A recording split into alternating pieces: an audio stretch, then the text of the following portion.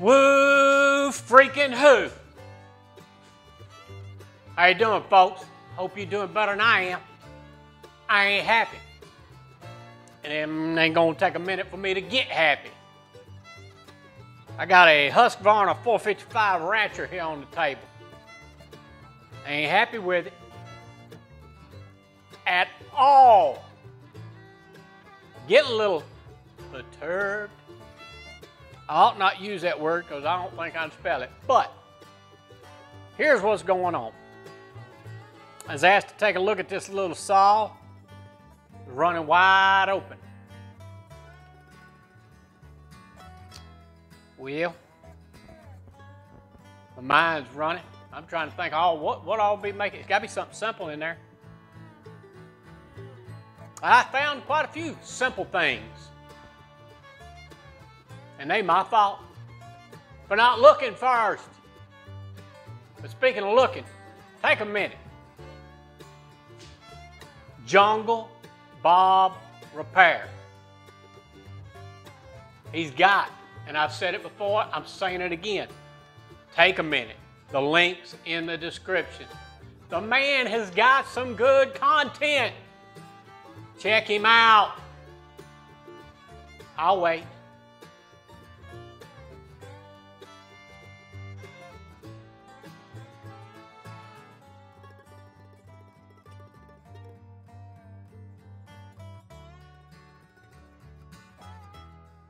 Chainsaw running wide open. I didn't crank it. I took the man's word on it's running wide open. And as you can see, right here on top, well, it don't even have screws in it. Got a big old air gap. So I decided, let's correct that. Then I get to looking and decide, well, the fuel line on here is the wrong size. It's not even fitting well. Let's pull the carburetor off and do that. And this is where I make my mistake. Carburetor's off. It's in my hand. I'm already seeing things that shouldn't be. You just don't leave the screws out. You don't put the wrong size fuel line on. There should have been warning signs going off everywhere. No.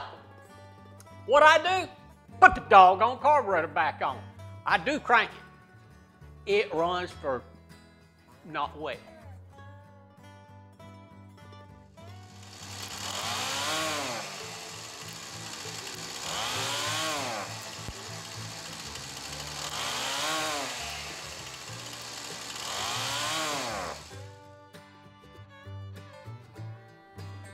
And I don't mind a man trying to help himself and fix it himself. But by golly, if you're going to dig in it, you own it. And if you can't get it put back together, at least bring me all the doggone parts. So I dig back in there and decide I'm going to pull the carburetor back off and take a closer look. Y'all see what I see? Fuel filter was clogged up. Plumb clogged up. That's on me. I had it in my hand. I should have opened it. I should have looked.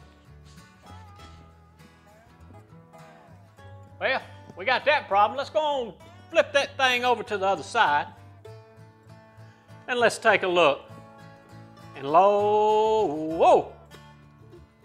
You got to put all the parts into a small engine for it to run properly. No gasket. All on me. I've been fiddling around with this saw all morning. Whose fault? Is it the customer's fault? No, he come looking for help. Customer my eye, I'm just trying to help a fella. So, I guess the point I'm trying to get across, slow down. It ain't brain surgery. You see a problem like that going on, dig deeper. Don't assume that the other fellow would have done the same thing you would have done. The other thing I'm mad about, I ain't got the doggone part to put in it. But we're gonna order a brand new kit, rebuild this carburetor. And I just wanted somebody to complain to. Hey, I appreciate you hearing me complain. I think I'll go get me another cup of coffee, settle down. Think about it.